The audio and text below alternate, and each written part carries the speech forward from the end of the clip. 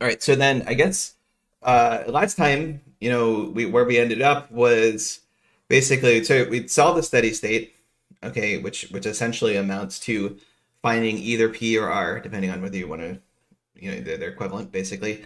You can find that, and then once you found the steady state labor allocation, you can find the growth rate just by multiplying R by gamma, okay, and then that's in some sense you're done. I mean, so what the equilibrium variable is not, it's not one thing. It's everything is co-determined, but usually the growth rate is sort of what I would think about as the final output. Okay, so and in this case, the growth rate and R are intricately linked. Yeah, it's just gamma times R for the growth rate. That's because we are in a phi equals 1 world. Okay, if we were not in a phi equals 1 world, well then things would be more complicated. But there would still be some relationship. It just wouldn't be so simple. Okay, so this is why phi equals 1 is good, because it's easier. All right, so that you can just map linearly between, or very simply between, a labor allocation in terms of research and a growth rate. Okay. All right, so I guess I did want to just sort of circle back. So I was a little bit rushed at the end. Okay, in terms of what the outcome was. Okay, so let me just pop the slides open here. So these are the slides. Okay, and let me jump to the iPad. Okay, so this is sort of like where we ended up last time. Okay, and this is in terms of P, the production allocation. Okay, I think in the slides that I ended up switching over to the research allocation, so that's one thing.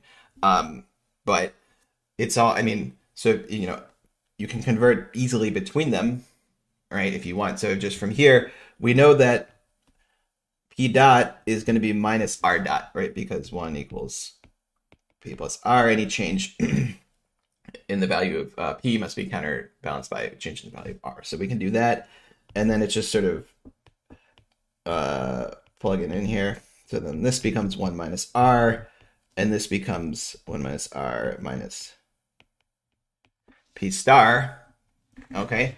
And then the last thing you do is, okay, well, this is 1 minus R.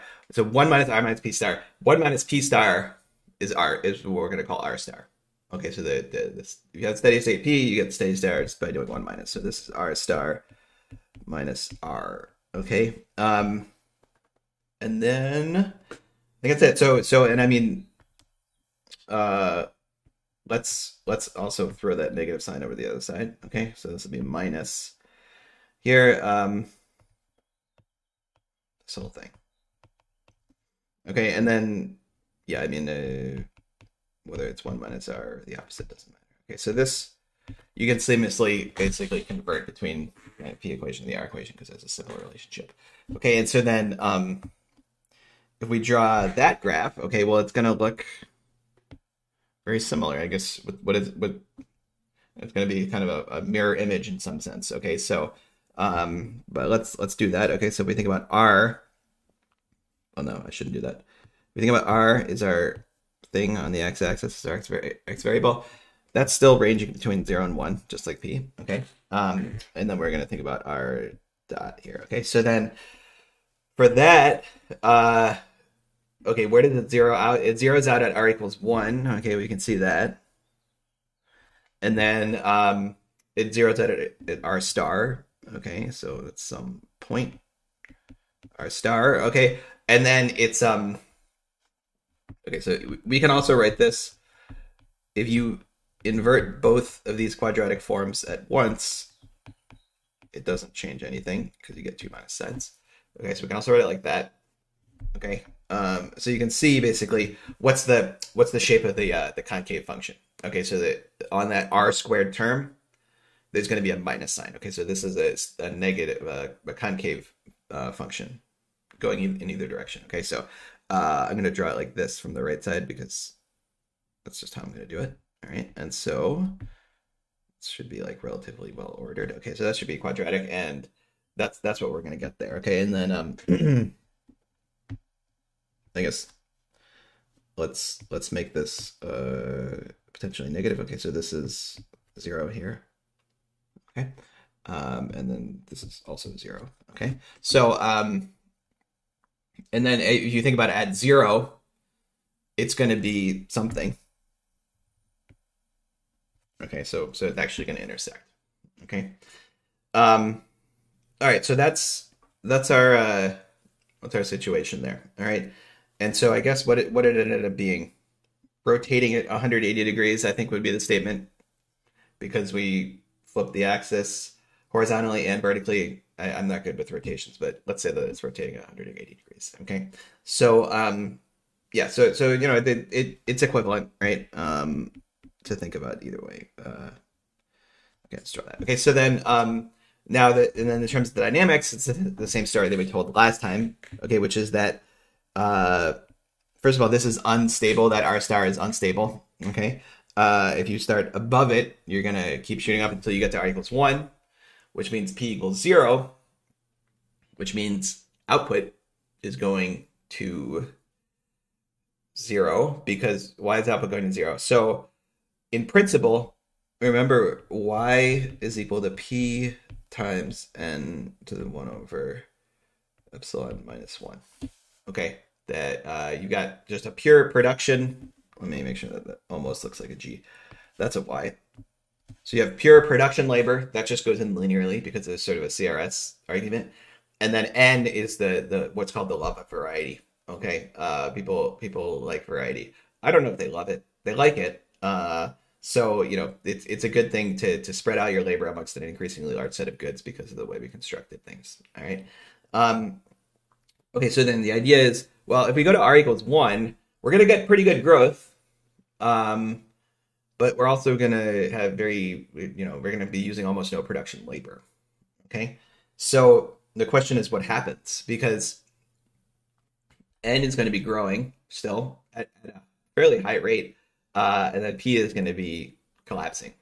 Okay, so well, we need to figure that out. All right, so but we can do that. All right, we just need to kind of think about the limiting behavior, and this is important, sort of.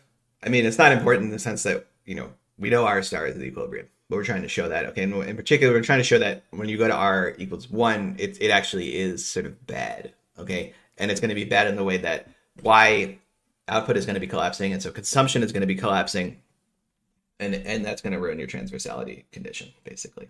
Okay, because if consumption collapses, your Lagrange, your Hamiltonian multiplier explodes, and yeah. Okay, so we can work through the limiting behavior.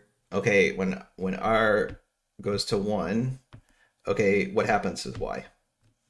Okay, so we know that GY, just from taking the growth rate here, is GP plus G, we'll call it, over epsilon minus 1. Okay. So this is like, we're trying to figure this out. Okay, so then we know that, all right?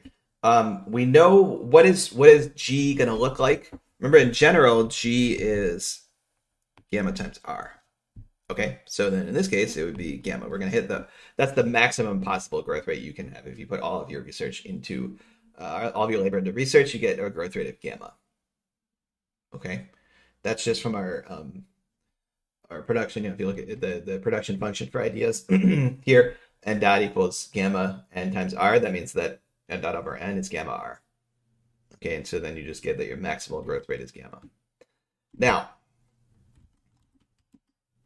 okay, sorry. Okay, so we're going to have G equals gamma, all right? That's one thing. Let's keep that in our back pocket. Now, what's GP? Well, we can actually use this equation up here at the top to figure out what does GP look like in that limiting case. So when R goes to 1, P goes to 0. All right, which presents some issues here because we have a P. So if you just plug in P equals 0, you get P dot equals 0. But really, we should think about that as P dot over P. Move that P over, you get gamma epsilon over epsilon minus 1, and then P minus P star. Okay? All right. And then in this case, when R equals 1, capital P equals 0. All right, so that growth rate, GP, this is GP, it's going to be minus P star times gamma epsilon over epsilon minus 1. Just plugging in P equals 0 in that equation. That's going to be our GP. Okay, now, what was P star? Well, I don't remember. I mean, I kind of remember, but I don't exactly remember. But that's going to be on the previous page. So let's just jump over here. What was P star? Surely we solved for P star. Or maybe we didn't. Oh, no, we did.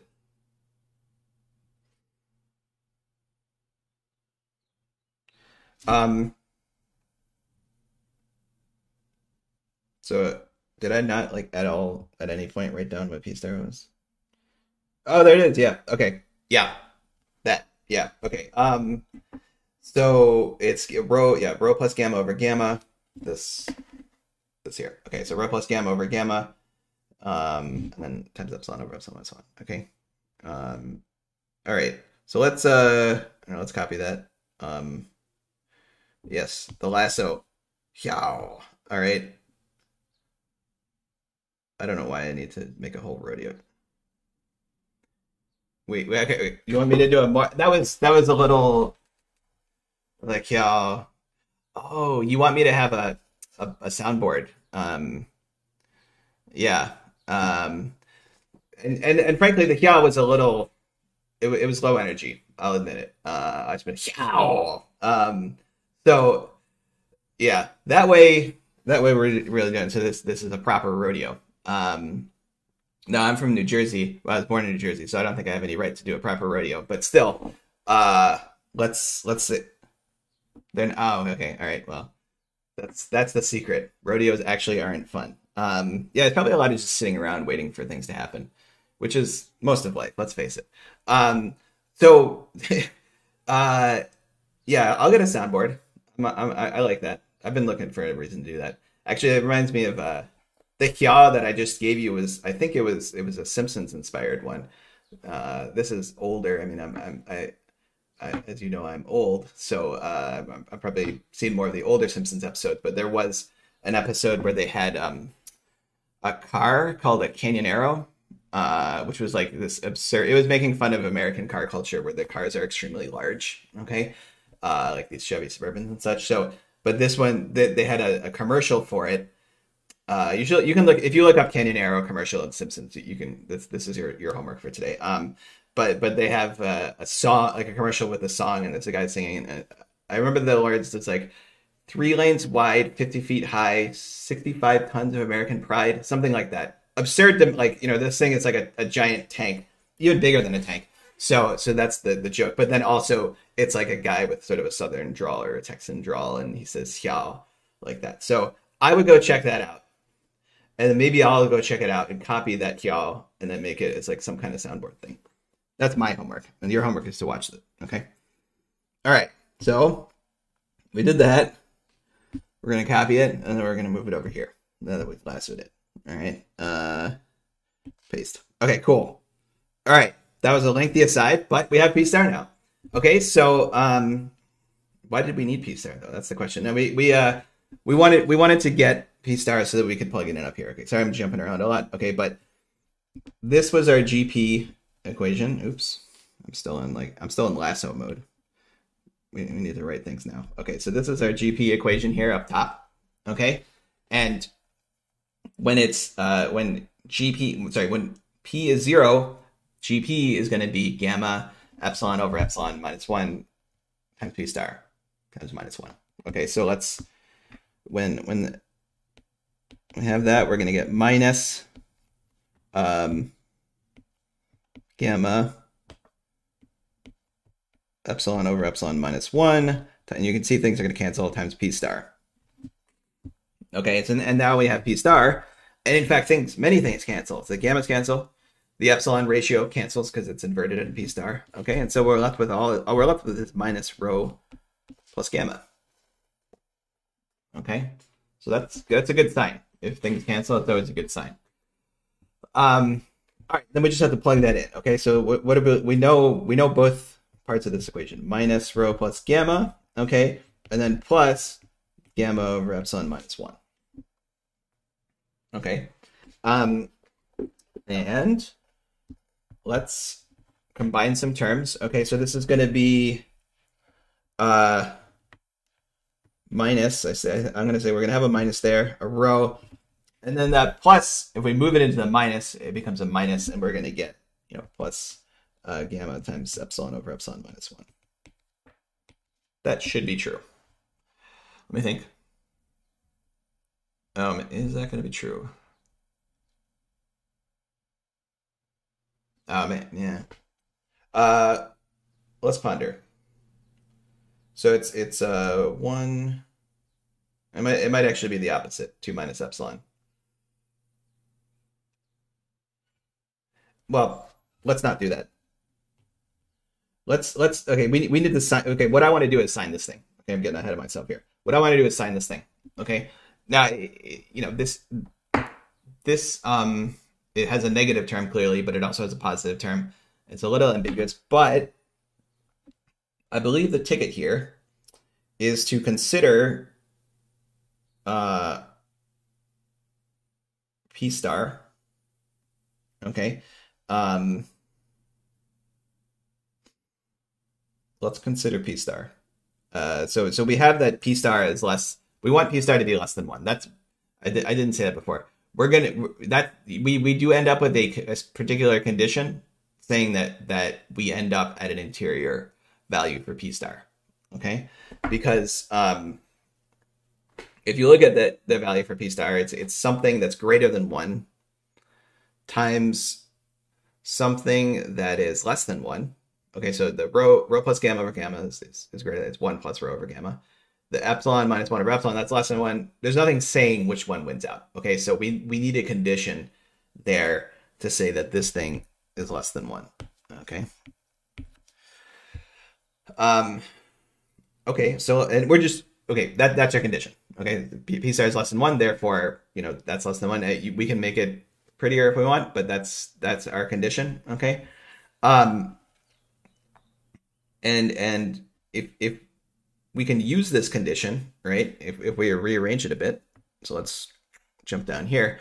We want to rearrange it as relating rho plus gamma and gamma over epsilon minus 1, because those are both in there somewhere, but there's an extra factor of epsilon. Okay, so but we know that epsilon is greater than 1, so that's going to be helpful. All right, so if we rearrange this, we're going to get let's do, this is saying that rho plus gamma, okay, is less than,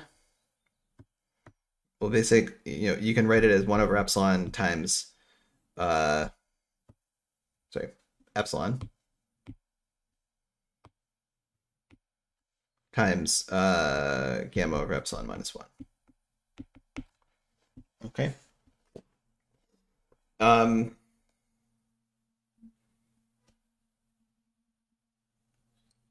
Okay, so the question is, does that help? Possibly not.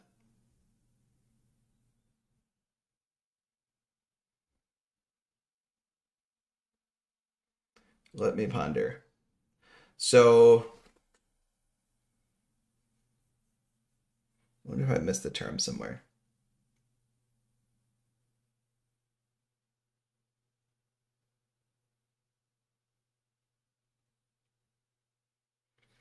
Okay, so GP, let me just double check our math here. For GP, we got gamma epsilon over epsilon minus 1 times P star. That's P star, that's right. And then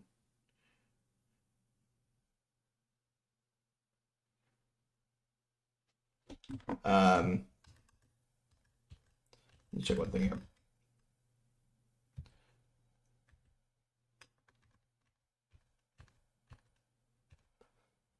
Yeah, maybe it does depend on that. I thought, for some reason, I thought this was going to be unambiguous, but yeah, maybe it just that it depends on another condition. Okay, so the issue here is, if you look, let's just do sort of a meta-analysis here.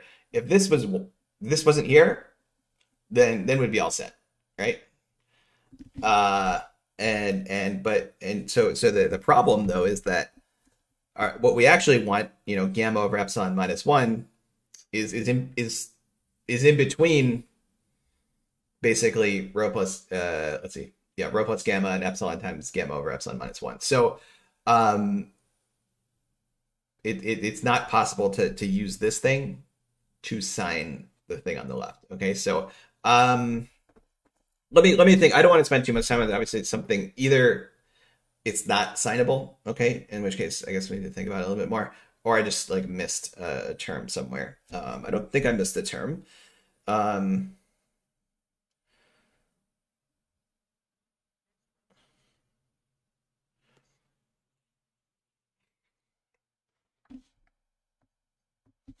Mhm. Well, even when it's so, let's see. I mean, even knowing two may not be enough. I mean, I think the problem here is that this condition on the left is just a different condition. Um, yeah. Oh yeah. Then it's yeah.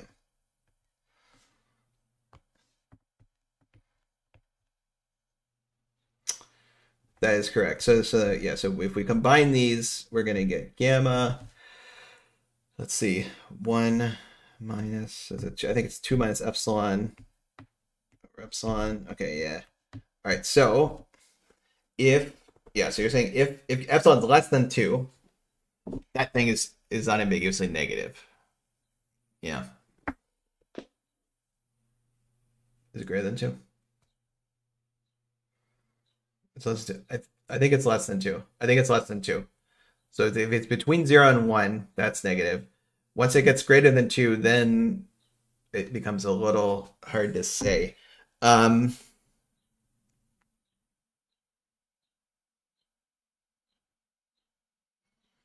Now, okay, and that may, that may not be an issue because here's what we do know. Um,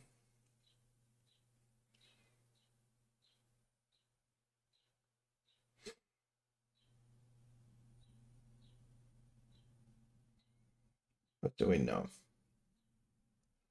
Yeah, I mean, okay, so it may be okay if y is doing that, I think. Does complicate things. Let me think about it a little bit more and see how it depends on the exact value of epsilon. Okay, because essentially if y is truly going to 0, then we're kind of all set. We can plug that into a depending on the rate, we can plug that into the transversality condition and show that there's some issue with the multiplier because essentially the transversality condition, you get the multiplier, which is u prime. If you have an anodic condition and consumption is going to 0, that's going to blow up and cause some issues. Okay, so but it's apparently it's more complicated than I anticipated. Okay, so that's what's happening, but I'll come back to you guys next time with hopefully a proper answer for that. Okay, so that's what's happening on the one side, potential transversality issues. The 0 side is actually much easier because we know that we're going to blow through feasibility. Okay, as you know here when you're heading down to the negative, so when you're heading up here to 1, you're doing it proportionate to 1 minus r or r minus 1. So you're gonna sort of approach it but not blow through it. 1. Okay, on this side you're just going negative and that's it, right? You just go right through 0. Okay, and you have negative r and d. Okay, so that's easy. All right, and we know that at 0 that thing is negative and it's not close to 0. It's bounded away from 0 and 0 set. All right, so that side is much easier. Okay, so then once we have that, if we show that neither outcome can happen, and because of the instability, then it must be that we're at R star. Okay, so that's sort of the argument there. Okay, we're not gonna, in general, it's the thing about this that the dynamics are it is tricky. Okay, as we've seen, but it's not a big deal because we almost always just find that you start exactly in steady state. Basically, there are no transitional dynamics like in a Solar or Ramsey model. Okay, and essentially the reason is there's no scale. There's no units on n. So if n is a million versus a billion versus 4, there's nothing you can say about that, right? So it's, in some sense, there's no state at all. Okay, there's no state. If there was something for n to be relative to, perhaps, then we could start talking. But there really isn't. Okay, and there's no persistence, okay, of your past choices, right? You just pile up new products and that's it, right? And so, later on, when we started adding in more details, maybe we will get persistence, okay? So for instance, here, the notion of a new product is you create a new product, you got a patent for it, the patent lasts forever, you're the monopolist forever, okay? And you get new products coming in that effectively will compete with you. But you don't get any direct competition. All right. Now, if you had a situation where you did have patents that expired, okay, that would be a state. That would introduce a notion of a state because you'd create the product and then at some point the patent would expire. You'd move from being a monopolist to basically it's just sort of competitively produced, okay, with zero profits. And so in that case, if you had been producing, if you had really high R&D in the past, few years, that's going to produce a lot of patented products, even as a proportion of the total number of products, and then that's going to. But then if you go back down to a normal level, that's going to slowly converge back to sort of some equilibrium. So that type of persistence can introduce states, but with a pure sort of technology scale-free parameter like n, you're not going to get dynamics. Okay. So, but in for most of the models that we'll do, we're not going to have dynamics because adding in the sort of finding like patent stuff like that is complicated. So we're going to do sort of the baseline case in general. Okay.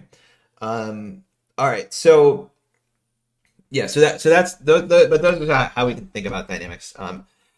The other thing I want to talk about is well, thinking about back to steady state. Okay.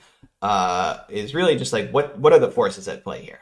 Okay, we went through a bunch of equations, okay, but it's all pretty messy, all right? So maybe there's some way we can kind of distill this, all right? And so the way I like to do it is to look at basically your free entry condition. The free entry condition is the point at which everything hangs together, all right? And we can, I think there's a way to do this that you can kind of see at least what are the forces, okay? And so let's start a new page here. So this is sort of like, so back to sort of equilibrium. All right, steady state, I guess, but I'll just write equilibrium. So our notion of equilibrium is what? So in the most abstract sense, it's the rate of new products. Let's see. Well, whatever, for the free entry condition, we wrote, gamma and basically gamma n should be equal to W. Okay, so let me start with this and then sort of work backwards. So what this is saying is basically this is like a marginal benefit. Sorry, I forgot the V. The V is important. Gamma n V should be equal to W. That's right. Okay, so what this is saying is you got a researcher, all right? They can do research. Oh, you have a worker. They can do research, okay? And if they do research, their marginal effect, right, through this production function, which is gamma n R, their marginal effect is to produce gamma n products, okay? Right, so that's why we have gamma n there. And if they do successfully produce a product that has a value R, private value V, it's a private value V. So then their marginal benefit of working in research is gamma times n times V. All right. Now, you guys know this. If you're in Pittsburgh and you look up, sometimes there's a 4-engine planes, KC-135 aerial refueler. Check it out. They're very cool because there's an Air Force base here. Sorry, I just looked out the window, got distracted. So that's the marginal benefit. Gamma NV. Now you're a worker. You can be a researcher or you can be a production worker. Okay. If you're a production worker, you just get wage W. It's a simple life. You go to work, punch in, punch out, get your wage W. Okay. And so that's really the choice, right? That's the equilibrium notion, is that you have workers, right? You have this constraint 1 equals P plus R, and you need to allocate those workers, okay? And the private market generates some profit firm outcomes, okay? Which generates value, profits and values, okay? And then you can then figure out what's the value of a new firm, run that through your ideas production function, and figure out what's the marginal benefit of in expectation of doing research, okay? And then on the production side, it's much simpler. You just go in and you get a wage W. Okay, so the but you can also, and so that's let's see, that's sort of like the marginal opportunity cost of going from, let's see, of taking a worker out of production and putting them in research, right? So the benefit is you get the same product and the value associated with that, and the cost is that you don't do production. Okay, so you can think about it as a marginal benefit, marginal cost calculation. The other way you can think about it, which is more or less equivalent, is just that you have some research wage. Okay, you effectively give the entire product of doing research to the researcher themselves. Okay, so you can think about that as their wage. And then you have some production wage, which is really just W. Okay, the production wage is W. Okay, that's what the workers get paid, and those two should be equal because you can choose either one. If they weren't equal, then everyone would do one or the other depending on which wage was higher. Okay, so this is also sometimes people call that the law of one price. Okay, although I don't generally like calling things laws. I mean, it's sort of a result of a competitive outcome, but given that people can choose freely, there should be a common price between these two things. Okay. So that's you can there. These are equivalent interpretations to the MB equals MC versus the price equilibration or the wage equilibration or equalization. But yeah, so that's how you can think about it. Right now, let's so this one is the sort of more we can work at this one. Okay. And we can even sort of quickly just plug things in to see how everything's going to pan out. Okay, so let's iteratively plug things in. So we're going to start with V. We'll plug in like pi over R minus GV, and then we know what pi is. We'll plug that in, and then we can work from there. Okay, so we're going to have gamma n. Let's plug in for V. So that's going to be pi over R minus GV. Remember we found this before. Just in a very general sense. Okay, if you have a profit stream pi. And you can write it kind of, in this way where you just your discount rate is R minus GV. Okay, and that's going to be still equal to, let's just leave it as W for now. Okay, and then the other thing we found. Okay, let me just this I'm just going to pull this out of the notes. Basically, is the profit. Okay, so the profit. Well, okay, so I'll put these sort of things that we're using on the side. Remember, so the pi was, the V was pi over R minus GV, okay? And then pi, we found a while ago, is WP over epsilon minus 1 times n, okay? All right, so we're going to plug that in. Okay, that came from basically the production side. We're going to plug that in on the left, okay, and see what happens. Okay, so we're going to gamma n times 1 over, let's keep this separate, R minus GV, times WP over epsilon minus 1 times n is equal to W. Okay. All right. So I mean, I'm basically solving it at this point, but I'm not going to solve it fully. I'm going to sort of plot it instead. Okay. So what do we have here? Well, first of all, I think some things are going to cancel. The n's are going to cancel. W's, let's just cancel the W's on both sides. Okay. All right, and so then we're left with what? We're going to get gamma P over R minus GV going to be equal to 1. Okay. So we've canceled W, which is it's kind of cheating. Okay, I'm canceling things on two sides, but in some sense, this is saying the left-hand side is like the marginal benefit, okay, and the right-hand side is the marginal cost in terms of like workers, okay, which is just going to be 1. Okay, so you use one worker, okay, and then the left that's the marginal cost on the right hand side, and on the left hand side it's sort of the benefit of one single worker, okay.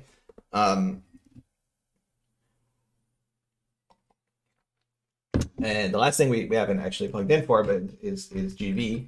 Okay, so let me pull that in. Okay. Where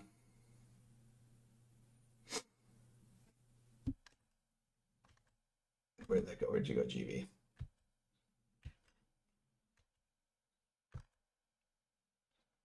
There we go. I'm also going to write this over on the right hand side.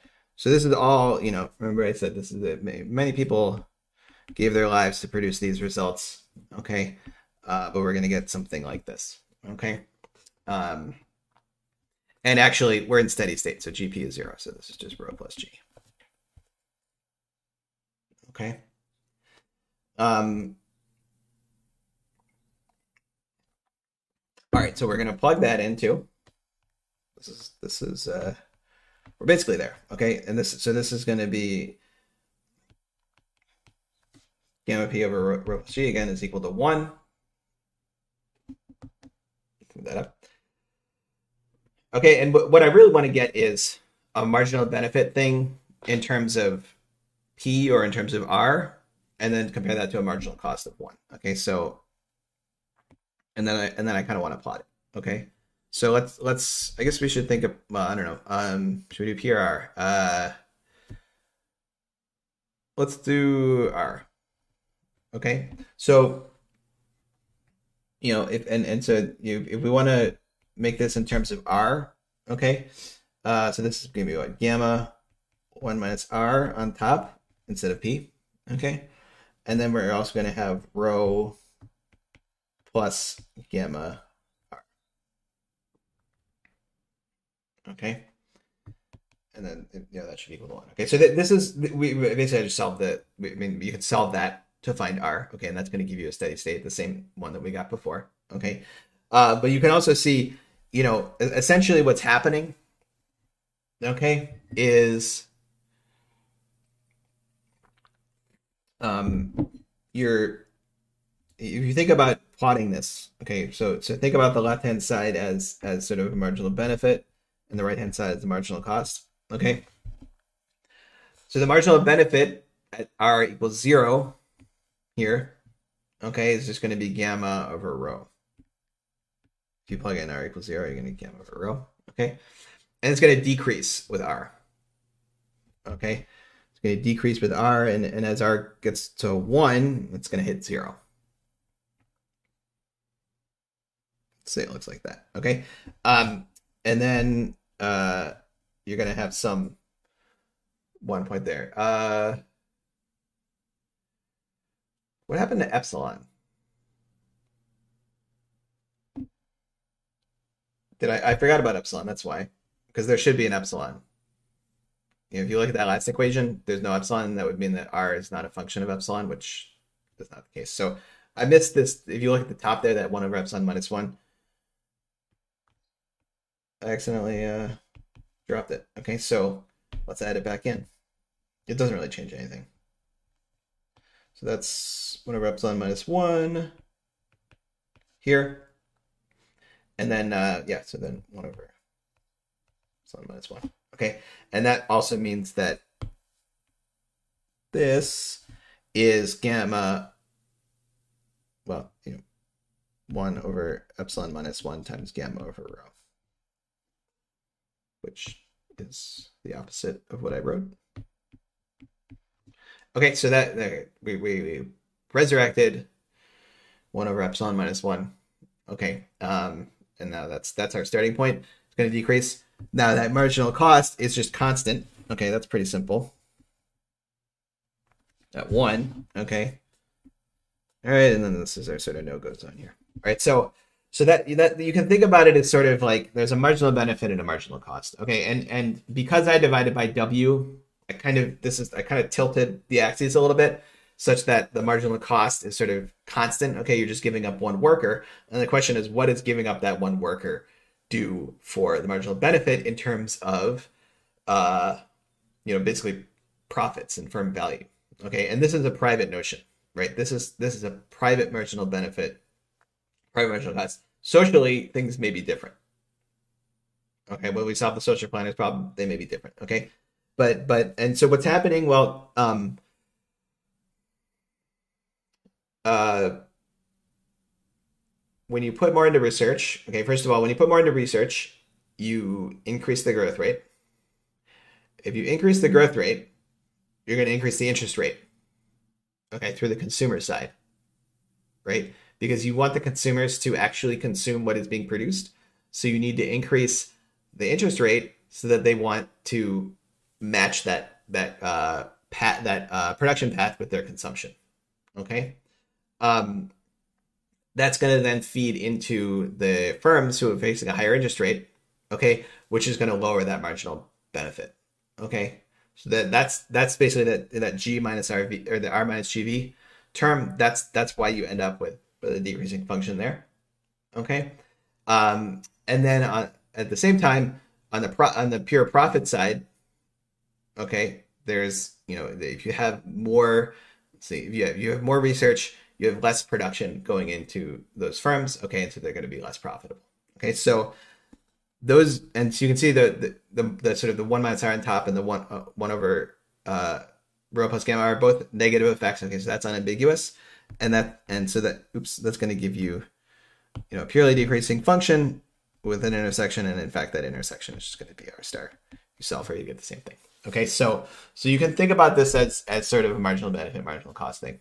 Okay, and the way I did it here, because I canceled the w's, maybe it's not the best way, because the other option would have been up here if instead we said, okay, well, what if we didn't cancel w? What if we plugged in for w instead and got the true, because anytime you cancel stuff on both sides, you kind of you tilt what you're thinking about in some ways. Okay, so it might have been better to plug in for w, but the problem is that w is not, well, w is not the worst thing in the world, actually.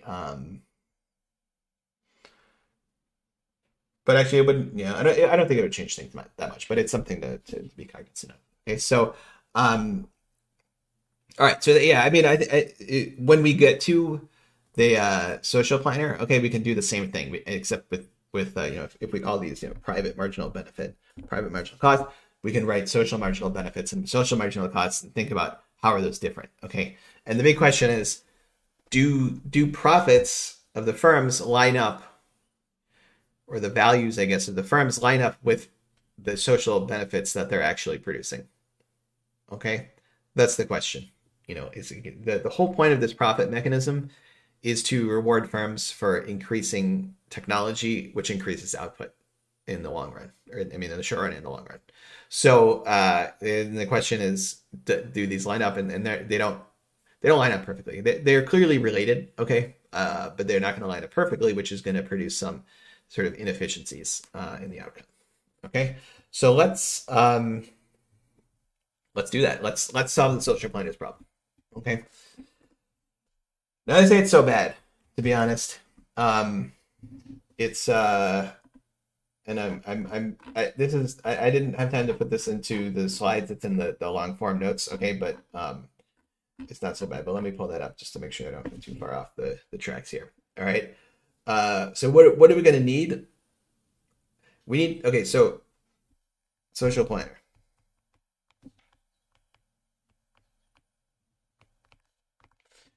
Okay, so what's the social planner doing? They're solving a much simpler problem in some sense. They have a state variable in some sense, which is n. That's fully describes basically the state of the world at any given time. And they have a choice, which let's say is r. It could also be p. That's r. It could be g too. So that's a choice. And this is how I'm framing it in the notes too. So so that's a choice variable. So it's pretty standard, right? You have a state variable, you got a choice variable. And these have certain implications. Okay, so in particular, you're gonna have, we showed before. We showed before that if you have in this symmetric setting where you allocate production labor equally across all goods, that your production is going to look like this. P times n to the 1 over epsilon minus 1. Okay. Now, if you're the social planner, well, we haven't exactly shown that you would want to allocate production labor equally across all goods. It stands to reason that you might want to, but we haven't necessarily shown that. Okay, so in some sense, you might say, well, actually, your choice is all the LIs and how much research you're doing, subject to the constraint that this all kind of adds up, right? That's the full statement, I guess, of your choice. Okay.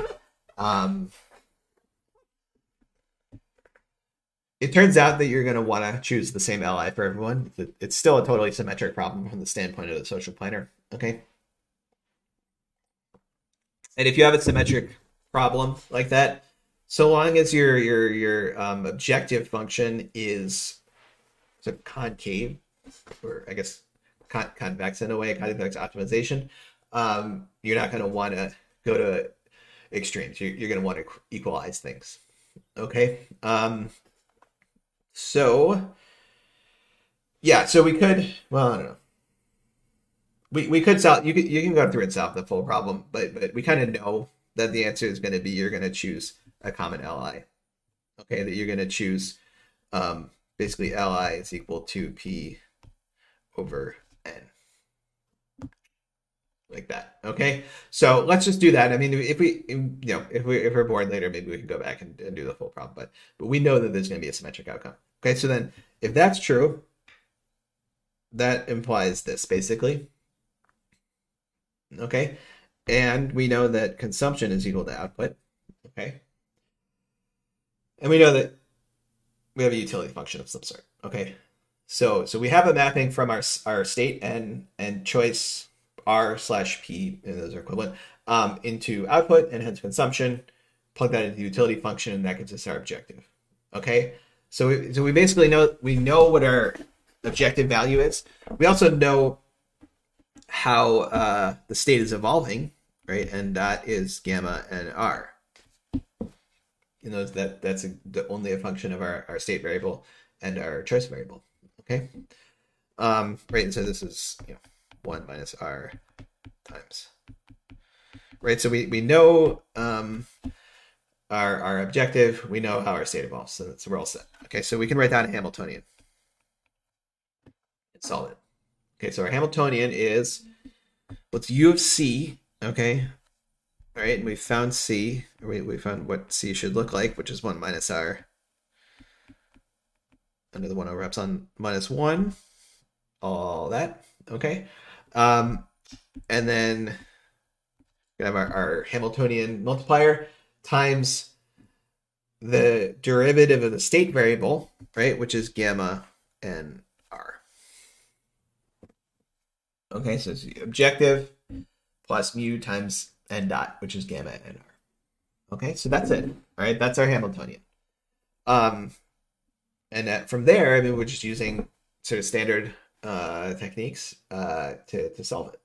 Okay, things kind of pan out similarly to how they work in say a Ramsey style optimization. Okay. So that's not too bad. Yeah, so yeah, as long as you keep your head on straight, you can take the appropriate derivatives and get through it. Okay, so let's do that. All right, so we're gonna get an R equation, right? The derivative with respect to R should be equal to 0, and then we're gonna get some mu related derivative with respect to n. Okay, so we want 0 is equal to HR. Okay, so what we're gonna get? We're gonna get a minus. There's a minus on that r, mu prime of c, or sorry, u prime of c. Okay, and then we're gonna pick up that n to the 1 over epsilon minus 1. Okay, so that's gonna be our derivative with respect to r for the first term, and the second term we're gonna get mu gamma n. Okay, so that's it there. We can yeah, I mean, we can simplify this a little bit. Okay, I mean, but we want to, so we can combine the end terms if we would like. That's going to give us, it's going to give us the weird 2 minus epsilon over epsilon minus 1 thing. I like to avoid that. I don't like those guys. So we're just going to actually keep it as is. Okay.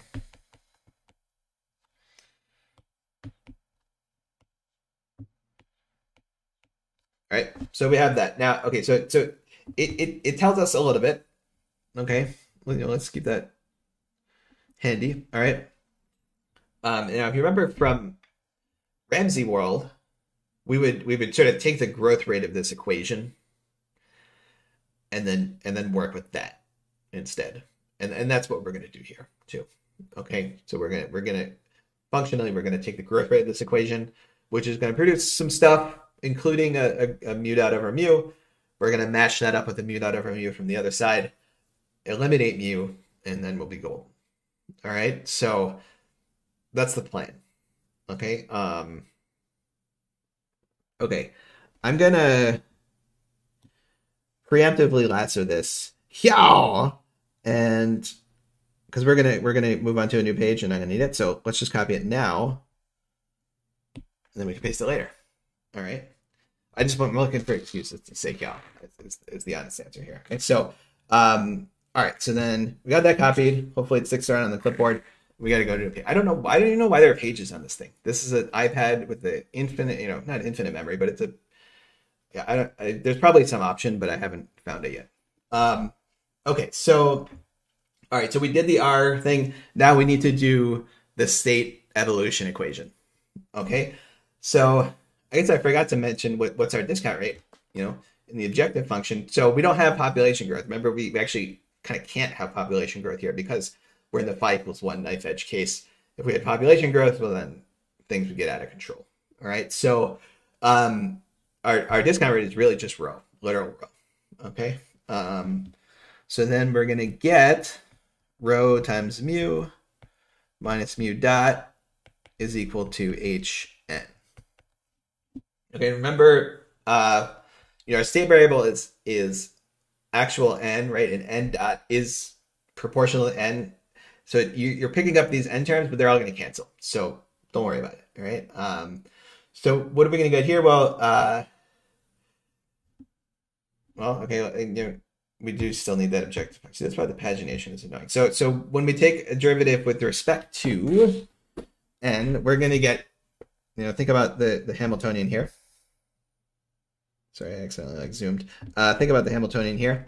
We're going to get some u prime related term, okay? And then we're going to get mu gamma r. Okay, so let's do that. I'm going to cheat and look at the notes while I do this. All right, so we're going to for that derivative with respect to n, we're going to get, well, first the outer u prime of c. Okay. We're going to pick up a 1 minus r from the chain rule, I guess. And then we're going to get a derivative basically of n to the epsilon minus 1. Okay, and so that's going to give you 1 over epsilon minus 1 times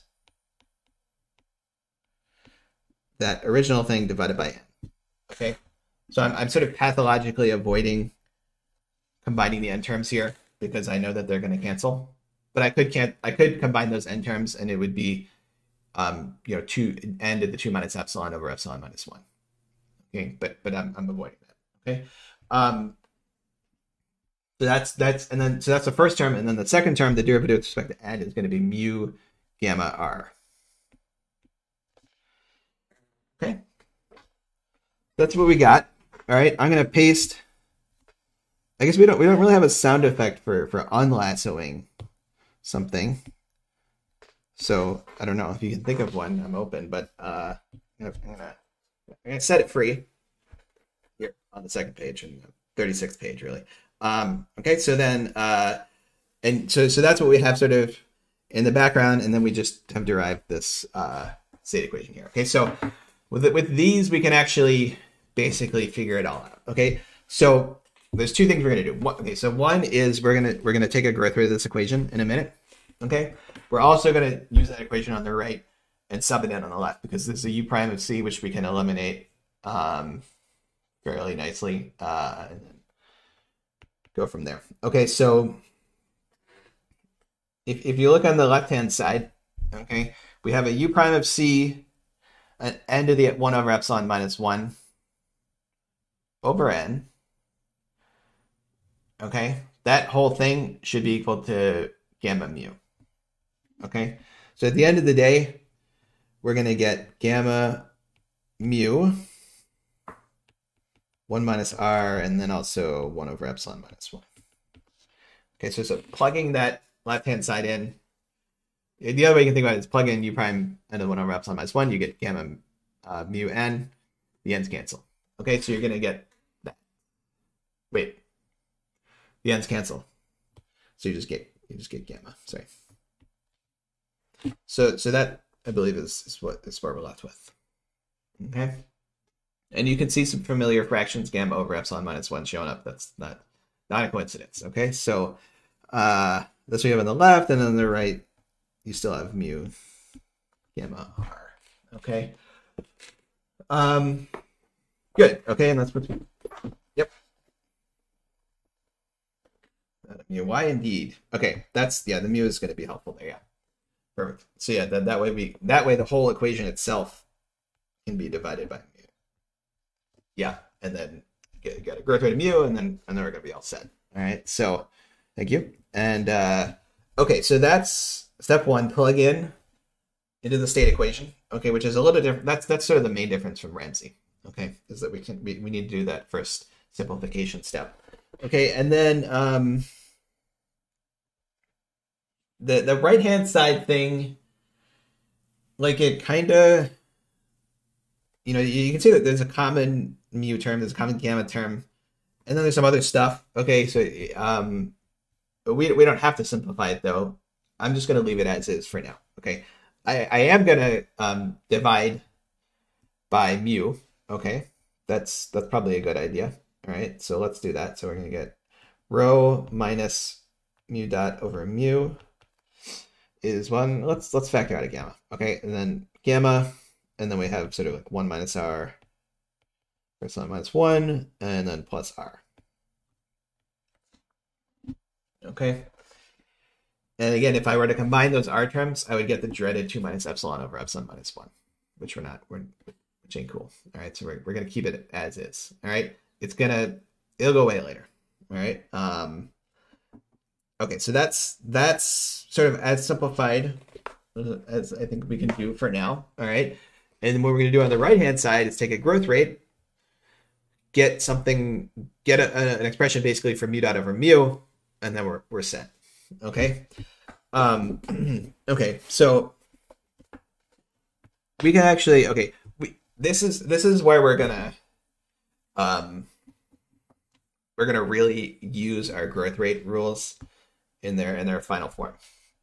Okay, this is like if you've seen Dragon Ball Z, which perhaps you haven't. It's an anime featuring like people yelling and screaming and punching each other. This is like the final form there. 10,000 times gravity training. Okay, so what can we do here if we want to operate in this we're operating in logarithmic space if you want. Okay, so in the logarithmic space, okay, if we take a growth rate of stuff, okay, remember how growth rates relate to elasticities.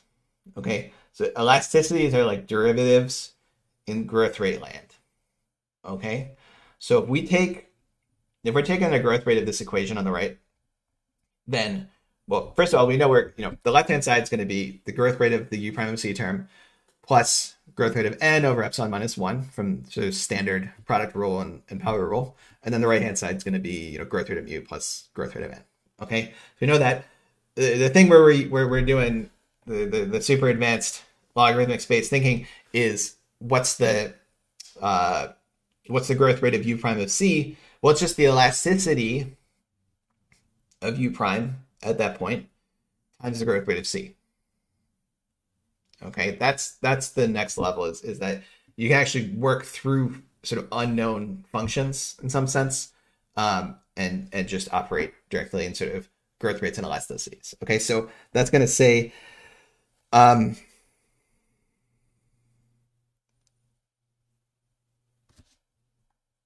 make sure I get this right. Yep. So that's going to give us elasticity of u prime times gc. Okay, plus g over epsilon minus 1 plus what? Mu dot over mu, sorry, equals mu dot over mu plus g. Okay, so the right-hand side, gamma's constant. It's just mu dot over mu plus g. Left-hand side, we got the n term, and then we have that u prime term. Okay, which it turns out is just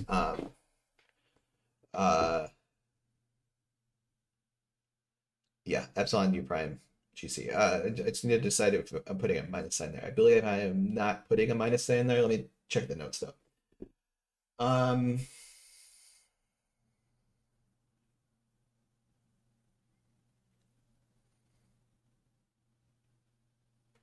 Minus. Let's try not putting a minus sign there and see what happens. Okay, so but well, we can logic this. So if GC is growing, then U prime should be shrinking.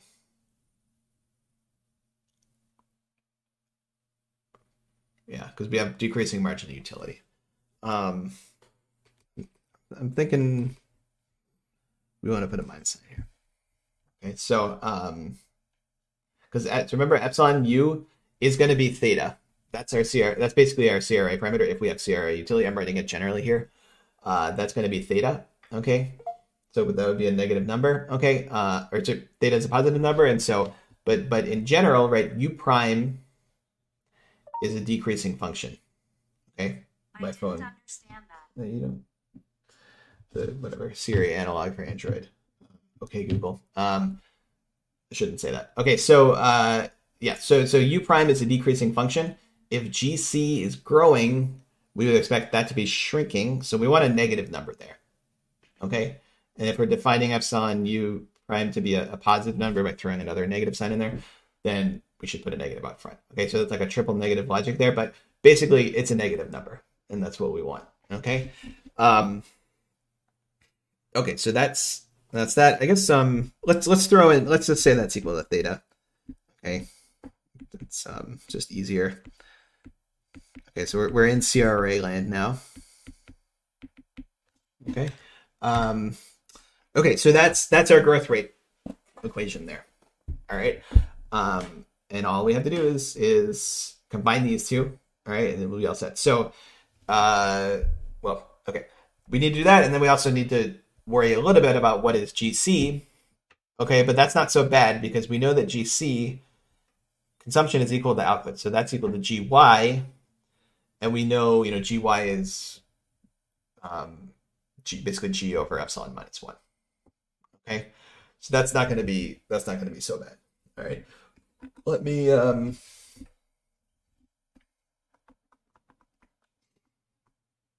consult the notes here and make sure that I haven't led you too far astray. No, I think we're good. Okay, so yeah, so we need to combine these two now. How should we do this? I don't know how should we do. Well, so this is saying, let's say minus u dot over u is equal to g minus g over epsilon minus 1 plus theta gc. Okay. And then we just need to plug that in. Okay, so I think in the notes, okay, so actually in the notes, I assumed log utility. We don't need to though. It'll make it slightly more complicated to keep the theta around. So basically, if you look over here, this is g minus g over epsilon minus 1 plus theta. Now so GC, right, is since y is GP sorry, since y is p times n to the 1 over epsilon minus 1, we know what gc and gy are. Okay. So yeah. Okay. So the other thing though, right, is that we have the question of, are we going to assume steady state? Okay. Because remember, in general, I guess I'll just right here, we had this, y is equal to c is p times n to the 1 over epsilon minus 1. So in general, if we look at the growth rate of y, we're going to have a gp plus g over epsilon minus 1. Okay, so that can be, that's going to introduce a p dot term or an r dot term. Okay, just like we saw before. Okay, so let's stick with it. Okay, but since I'm doing that, let's just do logarithmic growth. Okay, so we're gonna say theta equals 1. Okay, and let's say that we just did that right here. So we're doing theta equals 1. U is equal to log the logarithmic. Okay, just for simplicity. Okay, and then GC, okay, that's going to be GP plus G over epsilon minus 1. Okay. The good thing about assuming log utility is that since that theta is 1, those G over epsilon minus 1 terms cancel. Okay, so then we're going to get G plus GP. Okay.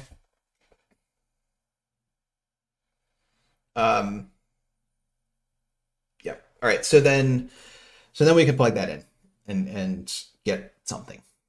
Okay. What are we gonna get? Let's do it. So if we plug that in here on the left, okay. So we basically have an expression for minus mu dot over mu over here on the right. Go over there, plug it on the left. Since it's a minus, we're gonna get plus G plus GP. Okay. Okay, and on the right, we're gonna get basically, well, let's factor it out. Gamma over epsilon minus 1 times 1 minus r, and then plus gamma r, which is actually g. This thing is g. Gamma r. Okay, so those g's are gonna cancel basically. All right, so we're gonna get some more simplification here. Okay. And then if you think about what's left, I mean, it's not so bad. It's rho GP and then gamma over epsilon minus 1 times 1 minus r. Okay. So not the worst. Okay. And then we can also, what is GP? That's p dot over p. Or in other words, minus r dot over 1 minus r. Okay, so we get this. That's an r. Okay, so this is really, we have an equation purely in terms of r at this point, right? Yeah, so let's see. We can, so what do we want to do at this point? Okay, and I'm only have 5 minutes left, so I'm going to go at a somewhat brisk pace here, but you can all I'm doing really is just converting this into a quadratic form like we did last time. Okay, so let's do that. All right, so we're gonna get basically r dot over 1 minus r is gonna be rho minus gamma or epsilon minus 1. That's 1 minus r. Okay. Which is, I don't know, basically, rho minus gamma over epsilon minus 1 plus gamma over epsilon minus r. Like that, okay? Just factoring it out, okay? And then we can even do more, okay, and factor out that gamma over epsilon minus 1. Okay, so we'll get gamma over epsilon minus 1 times um, rho over gamma times epsilon minus 1 plus r.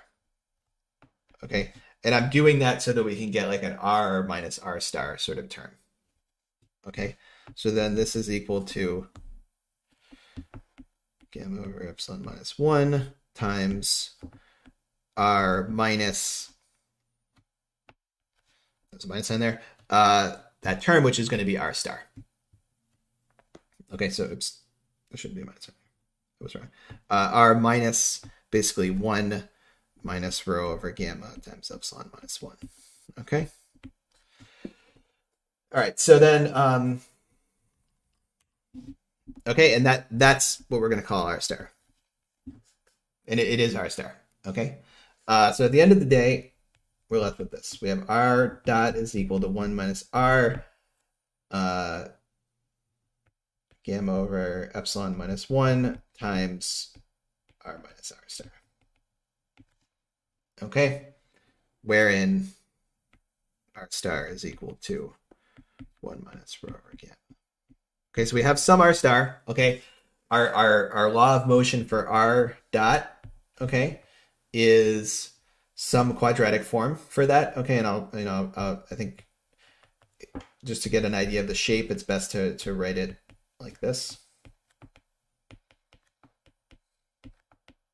Okay, so some downward facing quadratic form, okay, that has roots at 1 in r star, okay, and I guess actually the in the notes I'm writing it as r hat to differentiate it from the equilibrium, which is r star. So let's say r hat is our